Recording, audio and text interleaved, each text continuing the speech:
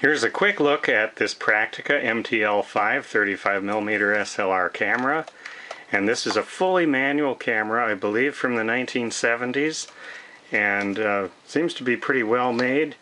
I've not handled a lot of Prakticas, but I know that this one, these were some of the last holdouts for the old M42 screw mount, which was a nice system, and there's lots of good lenses still available that use this. Nice quick aperture blades here. There's some coating issues on the lens. I think there's some sort of damage to the coating in a few locations around the lens here, and we can see those here. Otherwise this looks really good.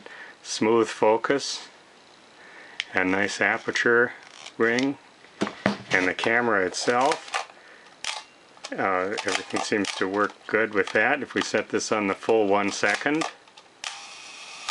very healthy sound, and we screw the lens back in, and if we set this on a small f-stop, we can see the aperture stops down, right? And this camera actually requires stop-down metering, so you push that and then work the settings to get the needle aligned in the viewfinder. So fully manual, all mechanical camera. I verified the self-timer works. If we look inside here, the shutter looks good. And it has a very nice mechanism for advancing, feels really good and solid.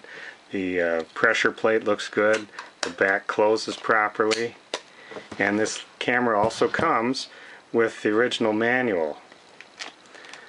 I believe this is from the 70s. A very solid camera, got the lens cap, and should be very usable for many years to come. Might need some light seals at some point, but it didn't look real serious.